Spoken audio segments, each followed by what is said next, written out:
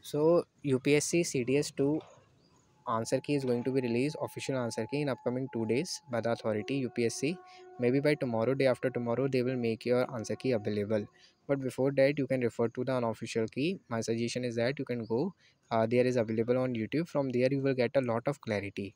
As soon as they releases the official one in upcoming 2 days, that is by tomorrow, day after tomorrow, you will be able to calculate your marks in very easy way.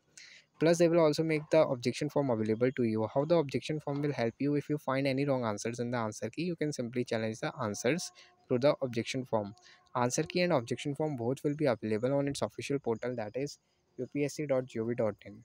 So this was the update from my side, and for more updates about it, you can subscribe us.